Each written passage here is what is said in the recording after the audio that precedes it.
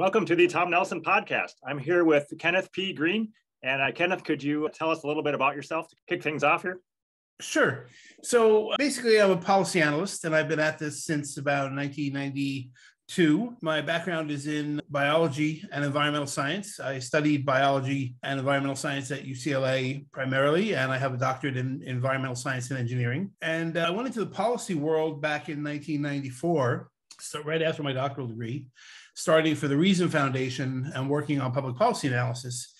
And the reason is that I joined them was because even when I was doing my doctoral studies, and we would be looking at case studies and examples of environmental problems in the real world and how they were being solved, even before I finished my doctoral studies, even the classwork portion of my doctoral studies, I came to realize that the entire field of EHS, which I had thought was about the very pragmatic job of fixing environmental problems, right? So things like wastewater treatment plants, which I was studying how to design wastewater treatment plants, how to prevent actual releases to the environment, how chemicals move through the environment that can be remediated chemically, pulled back out of the soils, neutralized, things like that. Very pragmatic, engineering-based, fixing the environment where humans have broken. It was not what they were actually pursuing in their policy angles and the policy elements of the instruction.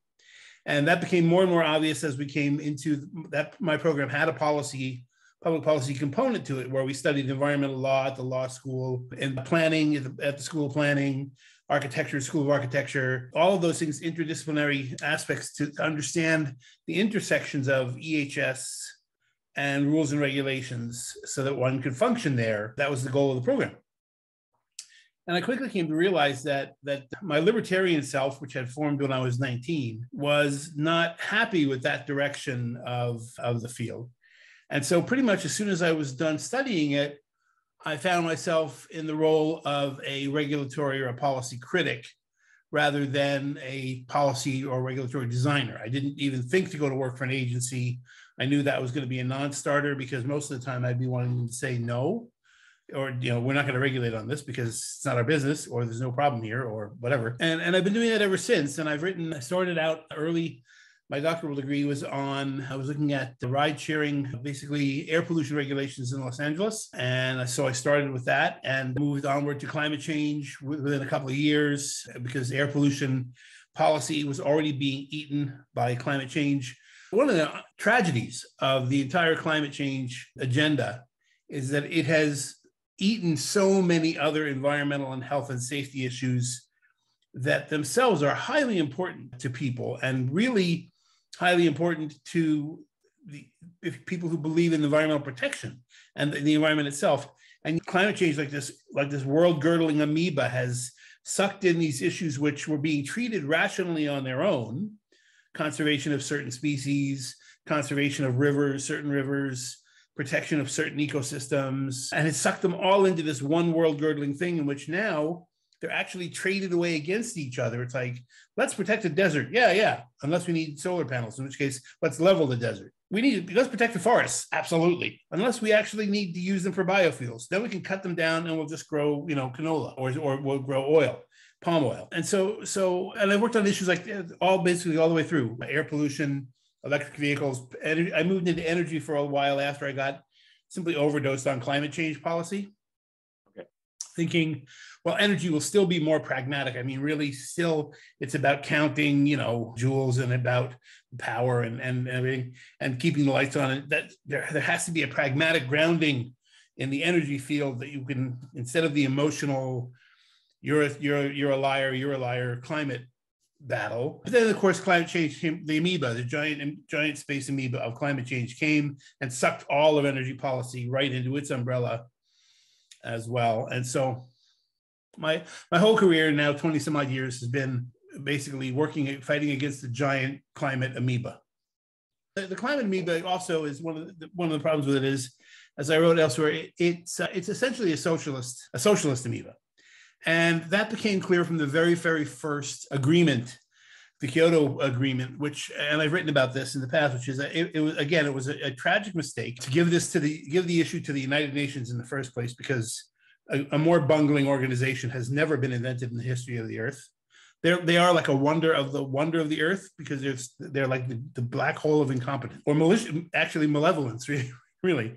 But anyway, in 97, when they took the Kyoto Protocol, there was a turning point to be made there. It was still early. There was still time to decide how one was going to move ahead with addressing the issue of climate, whether it was going to be mitigation or whether it was going to be an adaptation, and how. And what they chose was 90% mitigation, and they chose explicit how was by redistribution of wealth. Right. So they chose an overt socialist management plan, literally 5-year plan, and because they would again put out their reports every 5 years. Right. Right. So they went with essentially the old Chinese and Soviet. We will have a 5-year management plan. It will be directed by government, by us, and you will do as you're told. And we'll have these technocratic targets for you to achieve. And that was just a huge and tragic mistake. And as soon as they put into play these giant funding flows, the promises of funding, nothing else mattered. At that point, every single time a meeting would come, the answer would be, I want my money. I want more money. It's a lot like there's a great commercial in Canada. I was living in Canada for quite a while. There's a great spoof about Quebec, which is basically all they ever do is demand money, which is, I want money. What's going to take to get you to go along with this? Money. Send money. Where's my money? And that's what it became with climate change. It's like, well, where's my money? And it is still now, where they pledged $1 trillion a year, something like that. And there was never any way they were going to put money like that into an account and give it away. Nobody gives away money. So that's where we are now. And right now, these days, I'm still doing the same thing. Except I've also added a stream of analysis on plastics, which are related. Of course, the climate monster is trying to eat plastics as well. But I happen to love plastics. I think they're one of the greatest inventions humanity ever made. And of course, they're under attack by a bunch of idiots who don't have any grasp of the magnitude of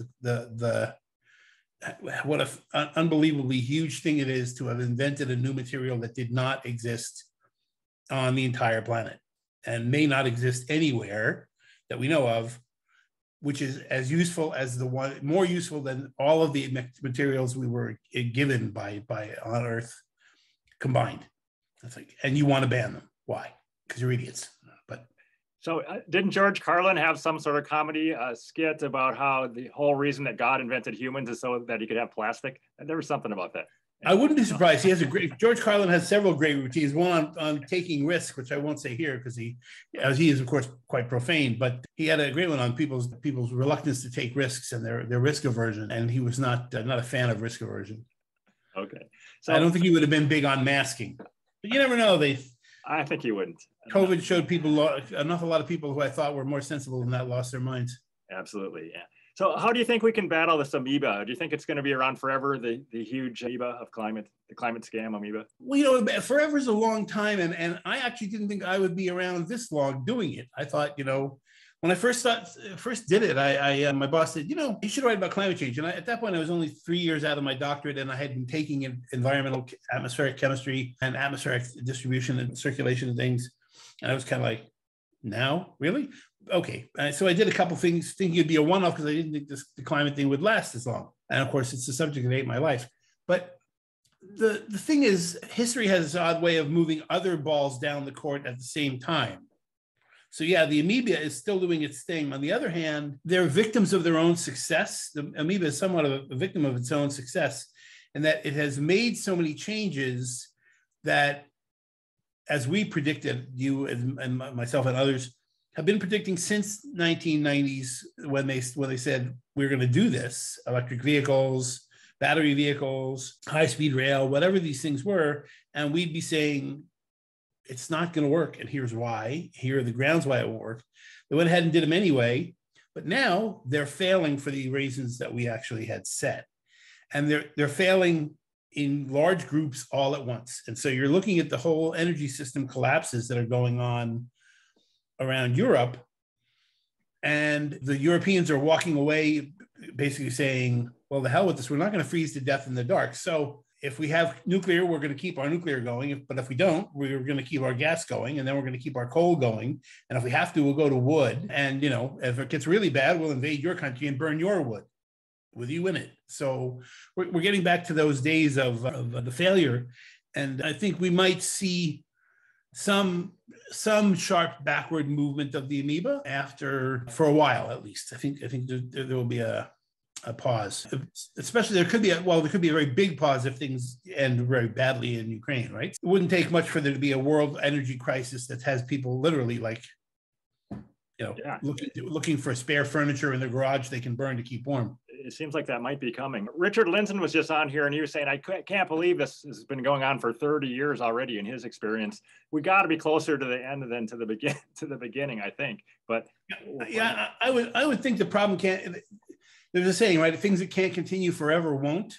And I think the big lies of climate change, I think, are coming to an end. I read somewhere, supposedly a leak of the next IPCC report has them confessing that their models were 80% basically too hot, that the actual trend is 1/5 of what the models were predicting over the time since the IPCC has been in existence. Now, I can't figure out whether they're putting that out and that this might be the last IPCC report. I don't know whether they're doing that as a way of saying we have to get out of this before everything crashes, right? Okay. we want to be out before the lights go off, before the peasants have the pitchforks. So I don't know whether the advanced rats are fleeing the ship early, but yeah, this winter could tell a very big tale. I mean, it might or might not, but things are looking really, really, from what I understand, very, very bad in Europe. It sure sounds like it. I do think we're going to get to the point where the scientists are going to say, oh, look at all the weasel words we used and the media blew this all out of proportion and we never really believed it was a crisis. And then the media is going to blame the scientists. They're going to say, oh, we're reporting what you told us. That wasn't our fault. I think we're going to see that type of thing, I hope. I'd like to see that sooner rather than later. I think we'll see some of that. I don't think that I could wish that they would actually do that and say, okay, we were careful. If you look in the IPCC reports, and I've said this also, as you know, since the beginning, I read the things, and especially the Working Group 1 report. They are very careful with their wording. Sometimes they're cutesy about it, but they are pretty careful about it. And it does not translate into summaries well, and it doesn't translate into the political speech at all, and it doesn't translate into the media. In fact, it disappears completely. It becomes certainties from Olympus, right? So, but I think what's going to happen is they just won't talk about it. That's the trend of modern times, is when things go completely wrong. Like, for example, what happened? COVID.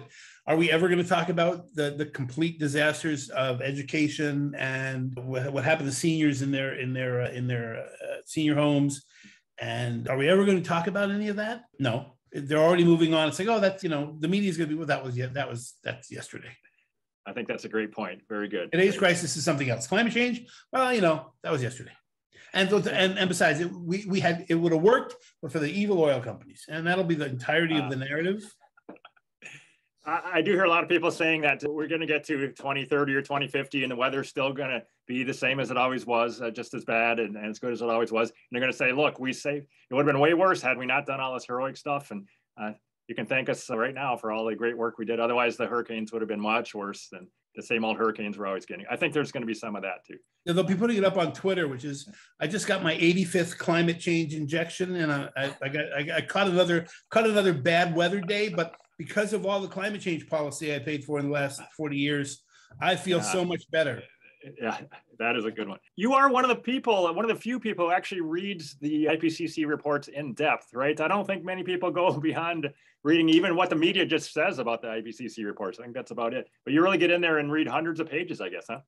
Yeah, I do. I did, especially when I first started out, like I said, I was writing about air quality, and I had studied the basics of climate in my doctoral degree. And my boss gave me at the time, and she said, I'd like you to write something about Kyoto is approaching. It was 94.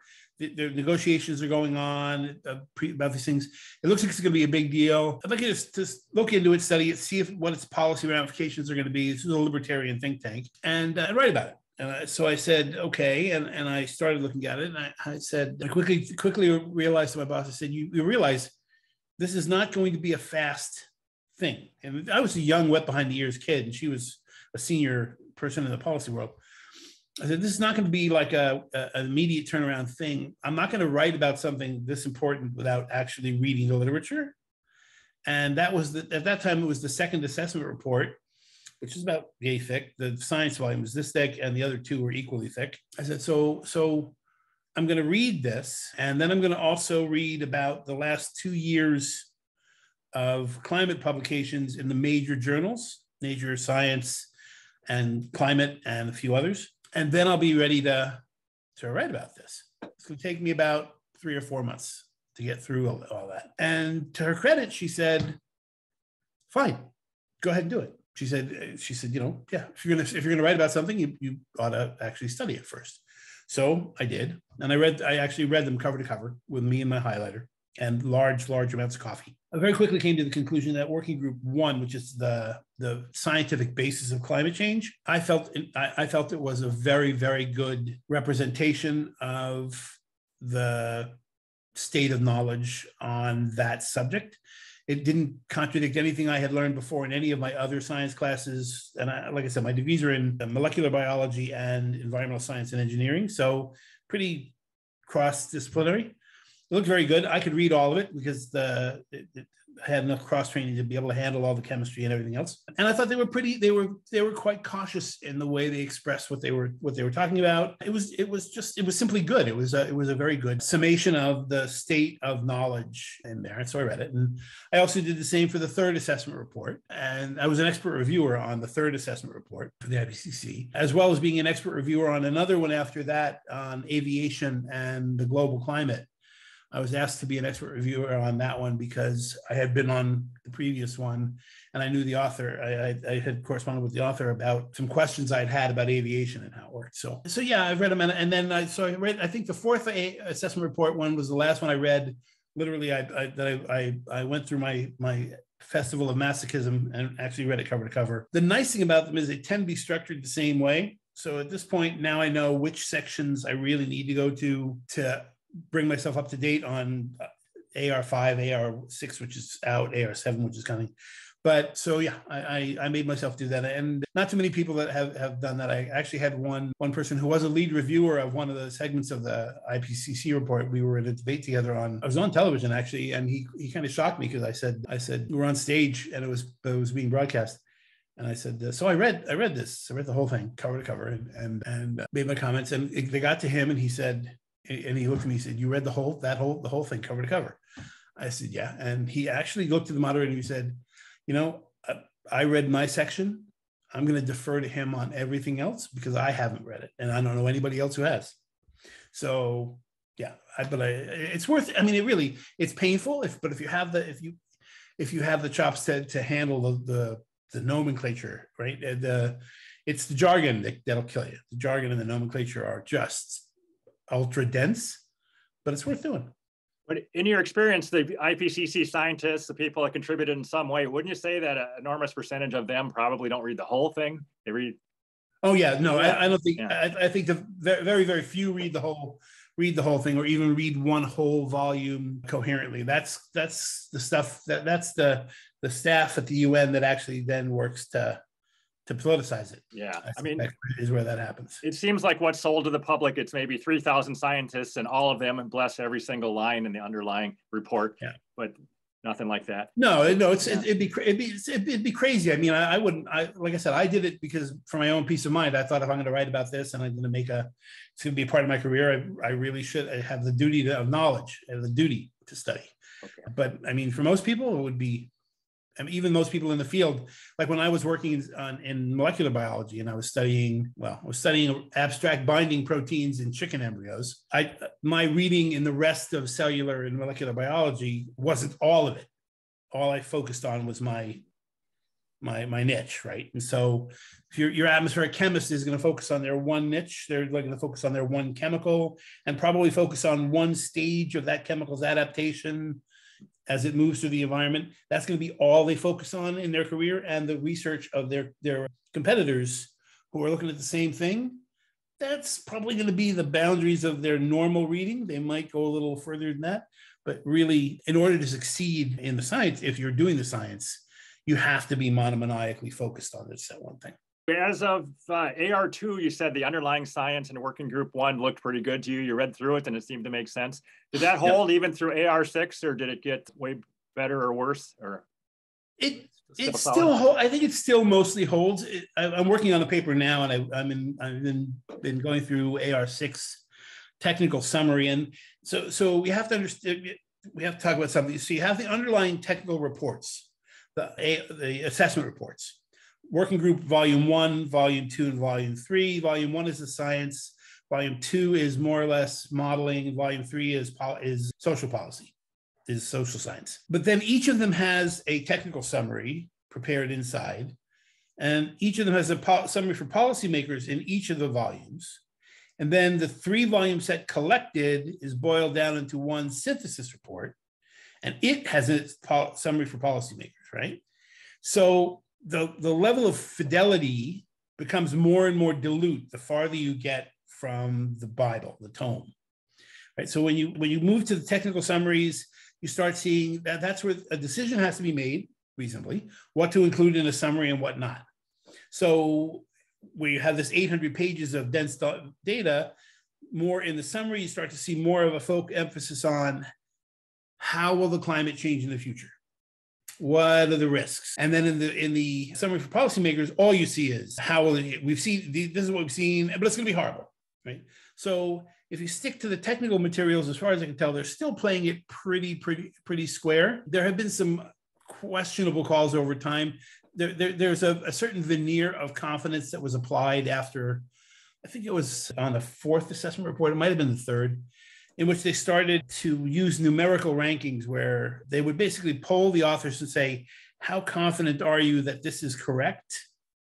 And if they said, I'm 95% confident or 80% confident or whatever, then they would take those numbers and they would put a specific label to them saying high confidence, medium confidence, low confidence, overwhelming confidence, whatever. And they portrayed it, but they portray it as if it was some sort of a statistically derived value. And I remember I wrote about this way back when there was when they first introduced this, they put it in a footnote. It was very cutesy of them. They put it in a footnote saying that they had instituted this new methodology of stating confidence levels using informal Bayesian analysis, informal Bayesian meta-analysis. I think it said something like that. And I'm not a statistician, so I looked at it and I thought, what is this? And I inquired of my statistician pals. I said, so what are they doing here? He said, they're just polling the authors and asking them how confident they are in their own work. That's it. And so, but then they put a number on it. It's like, well, I'm 95% confident that I got that right. Okay. And then, so that's what goes forward into the high confidence. But it's really, so they play a little bit fast and loose with whether these are statistical tests of confidence, as in a chi-squared test or a p test or whatever. They're not. They're expert what they call expert elicitation, essentially, which is asking the people who wrote the work, do they believe in the work? So I have 2 follow-up questions. One is, are climate skeptic scientists at all involved in like AR6? Any Richard Lindzen type people at all? Were they involved?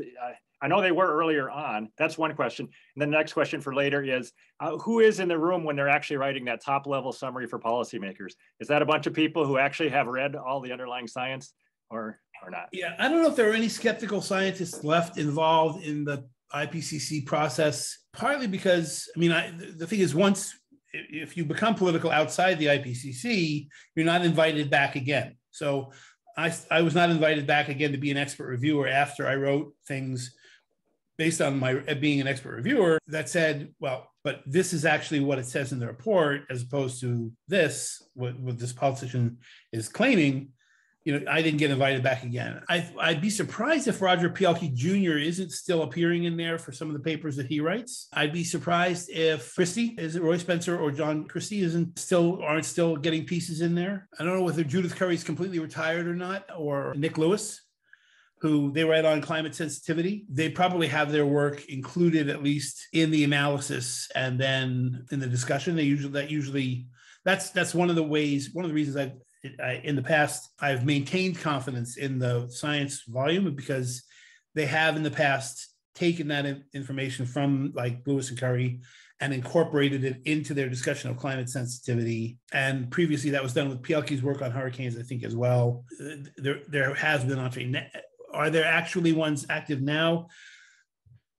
I don't know, like you said, 30 years, we're 60 years old. It's a dying breed, and Linden was there 20 years ahead of us. So, and Pat Michaels passed away recently, so he's gone. I'm not too sure how many are left that actually are in the university that haven't been essentially either chased out of the university, retired, or dead because of their political views, so that they don't have an institution from which to enter the IPCC process. Who decides who gets to be a lead author, and who decides who sits in that room when they make this summary for policymakers? That's the UN Secretariat, basically. That's all the politics. The government's agency, like the US, right, appoints people to serve for the UN process. So they solicit reviewers and things. So I got solicited by, wasn't EPA running it? I think it was NCAR. I don't remember who exactly it was. But you'll get an invitation to be a reviewer. Or you can actually, there's a solicitation goes out and says, do you want to be a reviewer? You can then say yes. Or your government could say, we nominate him. Governments can nominate you. So I got nominated to be a reviewer. But it's all just, then it moves up the chain to the IPCC, which is the UN organization. And the bureaucrats then, of course, decide who the lead authors are. And that is an interesting point, which is, people don't understand that the overall purpose of the IPCC does not stop with we're trying to understand the climate. The overall purpose of the IPCC is in their mind to answer questions for world governments about what to do, right? And so they structure the IPCC reports as advice to governments as to what to do. And that's purely political. And that whole selection of authors and the what's to be put in the summaries is a political thing that happens at the IPCC Secretariat, uninvolved with the people who wrote the other underlying volumes. There is a big theater at the theater stage at the end where once the technocrats at the UN have crafted what they think the summary for policymakers should look like, it goes out and it gets reviewed by all the underlying authors who, in theory, come back and say, yeah, I'm okay with this. And that's the junior authors that get that treatment.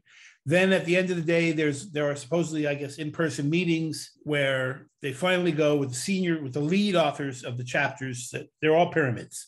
You have the lead authors, secondary authors, contributing authors, flunky author 1, flunky 2, flunky 3, flunky 4, right? All the way down. The contributing, the coordinating authors, lead authors, they get gathered into a room with the bureaucrats or technocrats, and they supposedly go line by line through the summary for policymakers, where, like the Russian judge in the Olympics, they can hold up a sign that says, no, yes, no, whatever, and they vote. Do you believe that those people at that level are going to have the spine to really stand up to depoliticize what's said after years of work on the project, with years more ahead, and the prestige that comes with doing it and wanting to do it again? That's one of the pitfalls of the tit for tat concept of sociality, which is, you do a good job this time, we'll have you back next time. And it's a huge sign of respect in the sciences to be heading these chapters. Are they going to actually really defend their turf and say, you're overstating this significantly? There's actually, right, and this is actually incorrect. This is going to lead the wrong. I very much doubt they're going to buck the bureaucrats at the UN. So it just wouldn't.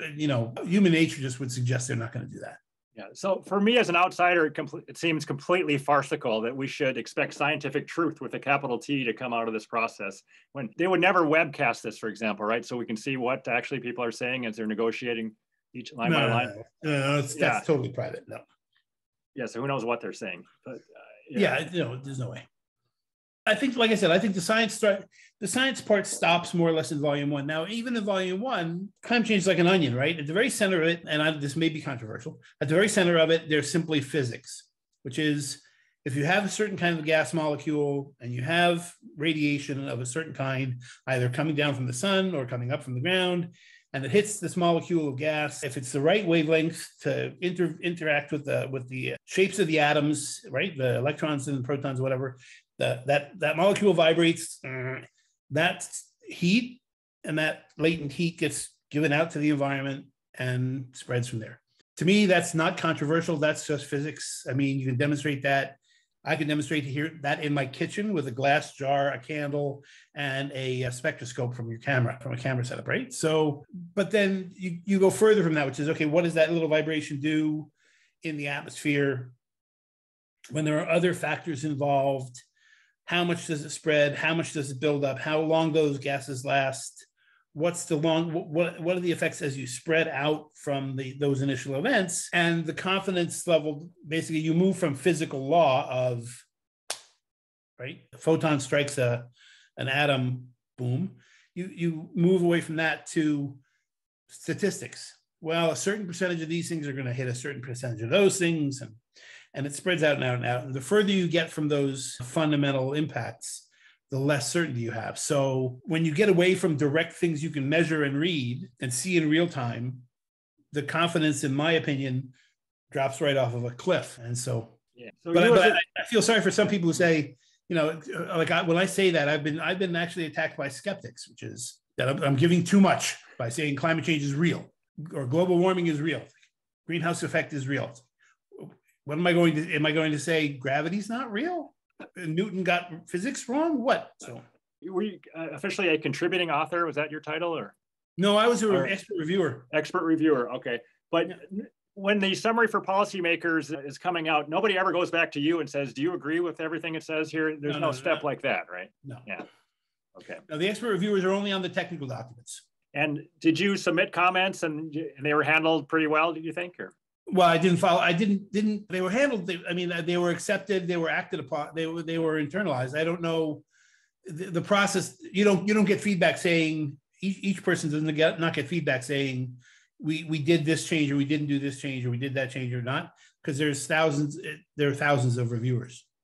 Okay. At some point, they released the comments and the responses to the comments in PDF form. About maybe 5 years ago, I was reading tons of that. I don't know. I think they did it. Yeah. I think that's right. I think they did, but I'm not. But those I think may have only been for the major authors. I don't remember. I remember how far down the pyramid they went. So, are you working on climate change at all right now? Anything? I'm still working in the amoeba. I was living in Canada for about 10 years before I moved back to the States 2 years ago. I'm still working on climate change. Canada's climate agenda is extremely aggressive. They have a quite aggressive liberal leftist government that is absolutely dedicated to the whole net zero concept, net zero 2050, Davos G8 thing. And so I've been writing about climate change there for quite a while. And right now what I'm writing is something near and dear to my heart. One of the things that I've written about over the years, and I've got, by the way, if any of your listeners happen to have a publisher handy, I wrote a book during the COVID period. Took the time to write a book on risk modeling, essentially, and how the incorporation of risk modeling into regulation was a huge mistake, because risk modeling is very speculative, but it's treated like evidence when it gets merged into government agencies. But it's not evidence. And so what you have is a government agency that can use force upon you and coerce you, ostensibly based on evidence in a legal manner, but they're treating these modeling exercises as if they're evidence, but they're not. They're just basically statistical systems of probability, like a system for beating the craps table, right? So I wrote a book about that called A Plague of Models, in which I point out that these models started coming in with air pollution modeling and then into climate modeling. And they stopped simply looking at what the data says, and they started looking more at what their models told them, until they went to the point where they were completely obsessed with models only, and models became the reality. And that's been the case in climate change for 20 years. Models are the reality for the people in the climate change world, but they're not for the rest of us. So what I'm working on now is a little piece for Fraser called Climate Change Modeled versus Measured, where I'm basically going to show, it's like I've been working through the technical summary of working group 1 of AR6, basically pulling out the sections that's like, so here's what it actually says the temperature has done during the recorded period, the instrumental period, and even going back to 150 years ago, because at least we had thermometers, right? And then, but here, and so that's the real part. Sea level rise, here's what it says from 150 years ago to today. This is the real part. Greenhouse gas emissions, this is the real, this is the data. And then, and notice that in most cases, these are monotonic lines. They're not really changing. But here's the modeling, which is the modeling backward is, oh, well, we have these ice cores, and then we have these tree rings and things, right? So the modeling comes in with this change here is it's the X in Y. It's the worst in 50 years. It's the least in 50 years. It's the greatest thing since sliced bread. That's all modeling. And so I'm making the distinctions between what we actually know, which is remarkably little, really. We actually have the satellite data. We have the ground temperature record. We have some limited ocean temperature records of marginal representation over the Earth's surface. It's a small amount of data. And by itself, it's not worrying. And if you were to use only Newton's first law, which is that objects in motion tend to remain in motion, right? And you simply do a straight extrapolation, you'd look at these trends and you'd go, you're not afraid. As somebody once said, if the sea level trends continue, I could actually pick my house up and crawl away from the seashore, right, in time to avoid problems. It's so slow. So I'm working on that. It's going to be that's like a 15,000 word study. It's just the kind of thing that Fraser Institute is big on empirical measurement and likes to put things out. It's basically trying to remind people that let's look at the data and keep orienting our discussions based on real world, what's happening in the real world, not imaginary models or philosophical frameworks or political arguments. So I think the late Freeman Dyson pointed that out, that he looked at climate science, alarmist climate science, and he thought that they were confusing a modeled reality or models with reality. That was a big problem. They worked so hard on the models that they didn't take the time to compare it as the outsiders are doing. That's what I'm doing, is looking at reality and not trusting the models. I think that's one big problem. You'd agree with that?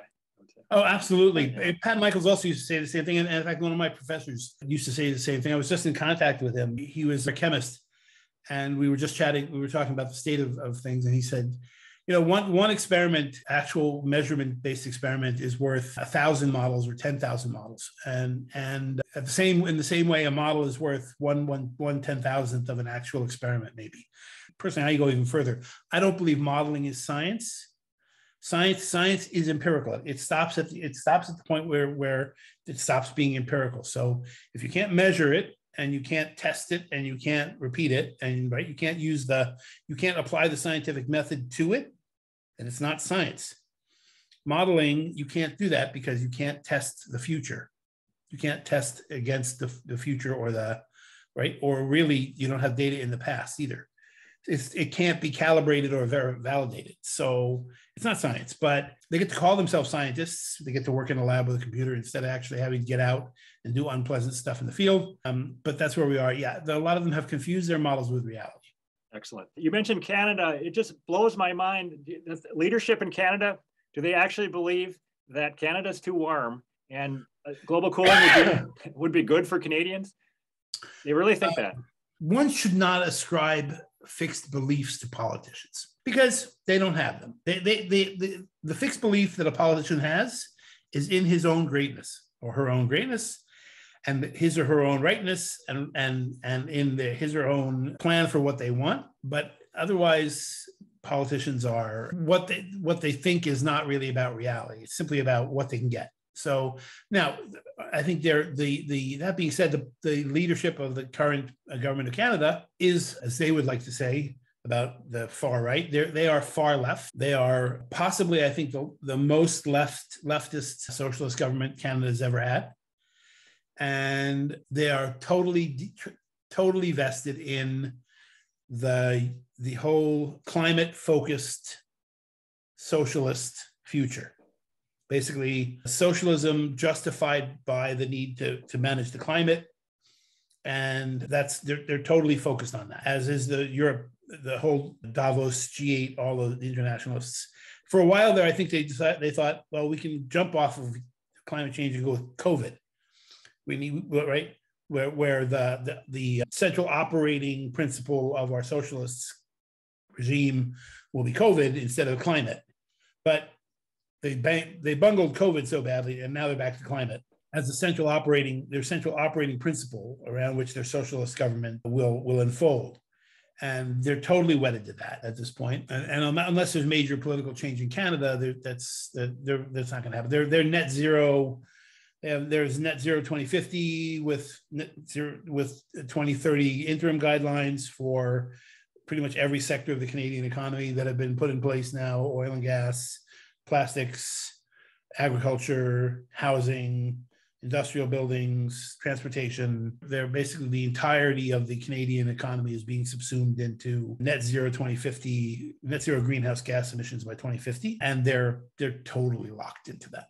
So do you think if there was a fairly counted election, a referendum on net zero by 2050 in Canada, do you think people would vote for it, that the voters want that? I have a hard time believing the voters want that. So I'm a dual citizen, right? I'm American and also Canadian, and I've lived in Canada for about 10 years in total over the course of my two sojourns there. Canadians don't think like Americans. And so that's actually a harder question to think about. Canadians like a regulated world. The regulation is not a bad word. And so, I think, and they're Canada's also a relatively wealthier country than the United States is, believe it or not. And so there's this attitude of we can afford it, and so why not? And it's also tied up in sort of a virtue signaling. Canadians like to feel that that lead the world in these advanced thinking about protecting the environment, and has always been a leader in environmental protection. And Canada does have a gigantic environment, right? And a fairly sensitive one in some places. So if there was a referendum I don't know, well, there is a referendum. It's called elections, and they keep voting for the Liberals, and the Liberals keep saying, we want to do this. So, and they do have, I think they have free and fair elections, as free and fair as any governments do. In Canada, they play different games with their elections. They don't play counting games, but their system, because it's parliamentary, right? It's European. They can do other things like move the election dates back and forth for when it's convenient. So they play other games. But anyway, there you go. All right. This has been very good. Do you have any other points you'd like to make before we wrap up? Yeah. If you have a real interest in plastic straws, you should start stocking up. As part of your prepping thing, plastic straws are going to be maybe a thing of the past. If you're heavily invested in electric vehicles, I wouldn't be, because I think that's one of the things that's going to crater soon. I think they're going to hit the wall on the battery components and the battery materials. They're already starting to, even all of the major car companies, including the ones making electric cars, are saying, we're not going to commit to net zero, and no internal combustion engines by 2030, because we're not seeing it. We don't believe that the technology is going to be there. So that whole electric vehicle transition, I wouldn't be rewiring my house for that yet. Interesting. On Twitter, I saw somebody had a bill for a replacement EV battery for $16,000, and somebody else said they can cost $40,000. Is that true? The 16 seems high, and I think I remember seeing that one too. I think they might have been in Europe. Okay. 40,000, I don't know, maybe in Australia, but they're close enough to China. I would think it would be cheaper there. It probably depends on the car, but if you have the super high density ones, if you bought the top end, highest performance Tesla with the high end batteries, I don't know what they're going for on the open market, but I can tell you one thing: they're not going to happen. They're not going to get cheaper. So the big reason EVs are not going to take off, you think, is the batteries themselves are too expensive, or the trying to get the lithium, et cetera, too expensive? It's about the batteries. Mark Mills, who's a great guy. If you don't follow Mark Mills, I do. You gotta get him on one of these. Yes. He's like my guru on energy things. He has pointed out the hard physics of what's going on with batteries. And I've known this for a while as well, which is they're up against the point where they've rammed so much energy into such a dense space. Batteries work because you separate a positive charge and a negative charge. And in nature, those things want to come together.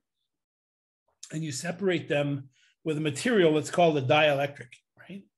And then the way you make power is you allow them to flow through the dielectric, and the charge cancels out and current flows. And we've got so much density of energy in these things that the dielectrics can't keep the charge separated. and it's leaking through. It actually tunnels through the quantum tunneling. The charge is getting through. And so they're hitting the hard wall of physics about packing more and more power into small spaces conventionally using battery technology.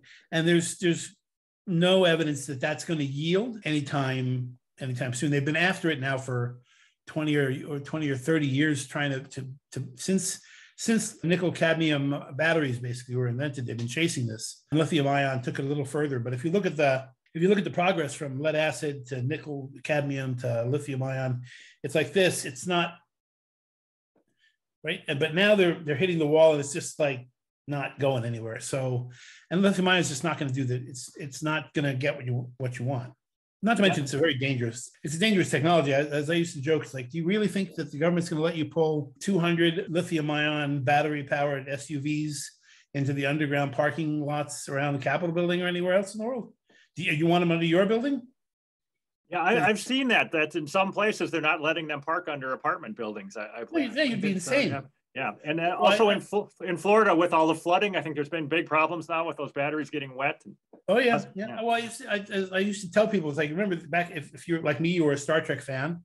Back in the old days, James Kirk would take his phaser, and when they were outnumbered by the enemy, he would basically set it to overload, and it would turn it into a grenade, and he would throw it. It had a 5-second delay, and he'd throw the phaser, and it would blow up with a tremendous, gigantic super grenade kind of a thing. And I used to tell students when I'd go to class, I'd say, well, this doesn't have quite that much power, but it's got enough that when you, under other circumstances with a small change in the wiring, this would be called a grenade.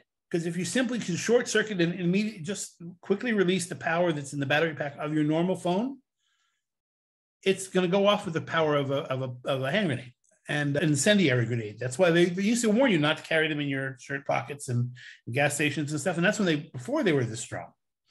So imagine having, and you can't put that out when they catch on fire, the Teslas. So yeah, imagine having 20 or 30 of those vehicles in a contained structure that burns hot enough to melt steel. Yeah, it'd be gasoline is not, as people say, well, cars blow up too, but they only blow up in the movies because they actually attach plastic explosives to them. In real life, they catch fire, but the fire is contained, and it's a liquid fire, and it can be put out, but it's not a metal fire that you can't put out. So, all right. Anything else you'd like to cover? It's been very good. I've really enjoyed this. I think that's it. That's good enough for now. Okay. All right. And it's Friday afternoon, and it's a beautiful day in the desert here out in Pahrump. Fantastic. All right. Thank you very much. We'll wrap it up here, and I hope to talk to you again. Kenneth P. Green. Talk to you again. Anytime. Thank you very much. Bye. Take care. Bye.